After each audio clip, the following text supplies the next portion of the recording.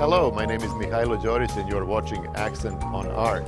Today I have the privilege of introducing to you a sculptor who recently came to Vancouver from Paris, France, Marie Khouri.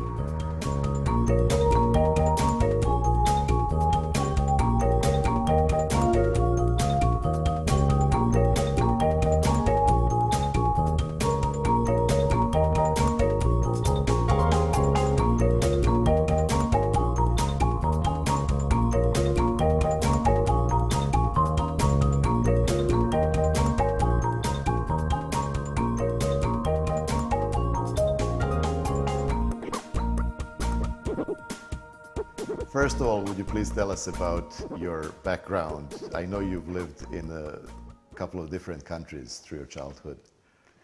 I was born in Egypt and raised in Lebanon to the age of 15. Then had a short period in Vancouver of 2 years and then decided to move back to France, where I've lived for the past 25 years. How do you feel here? At home, sort of. I miss Europe, I miss France a lot, but Vancouver's been a very welcoming place for me, and it had open perspectives that I could not have imagined. I want to go to Lebanon a little bit. Mm-hmm. You said you lived there till you were 15? Yes. And how were the times there? Was it peaceful? Was it troubled? They were wonderful up to the Civil War that everybody's heard of and that lasted over 30 years. It was a paradise. Lebanon was a Switzerland of the Middle East. Beautiful place to be, beautiful place to be raised, my home. And then the nightmare started with the Civil War, and that's why we had to leave it. Then I moved to Spain for 6 months, and after that was the time where Franco was in power and died, and we did not quite know what was going to happen to Spain. And my mother, having lived Egypt through Nasser's period and Lebanon through the Civil War, said, I am taking you guys somewhere very safe, and that was Vancouver. After those couple of years in Vancouver, you moved to Paris, France. Mm-hmm. And that's where you went through your education and everything. I mean, serious education. But you Yes. didn't go for the arts straight away. No, not at all. I was in, my profession, I was an interpreter.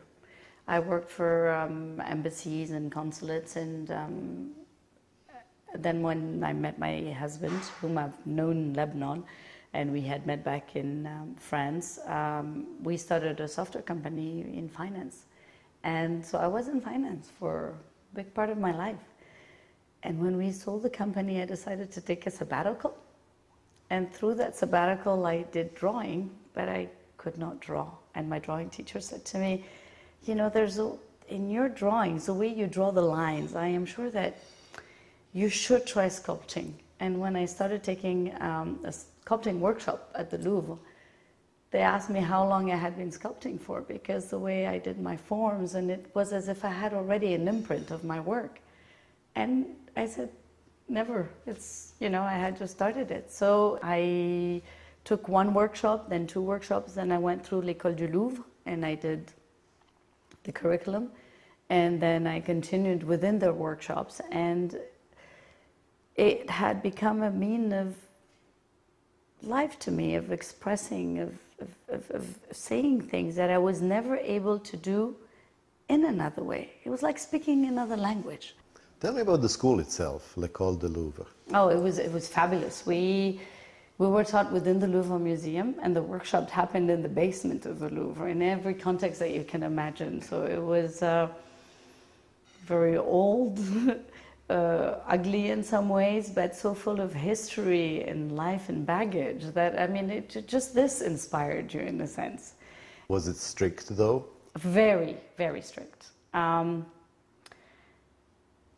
You know, when I started sculpting, there was no way of you having your own way of expression or liberating your soul. We had to go through hands and feet and faces and ears and eyes for months and months and months until you got the right scaling of things. So it's very old school, but at the same time, it's given me this baggage that I have that you cannot depart of, that is in you. And now whenever you do anything, even if you do a contemporary scale, or even if you have a free hope sculpture, within that you have this knowledge and this this imprint of scale and spacing that has been inbred. I think it's essential.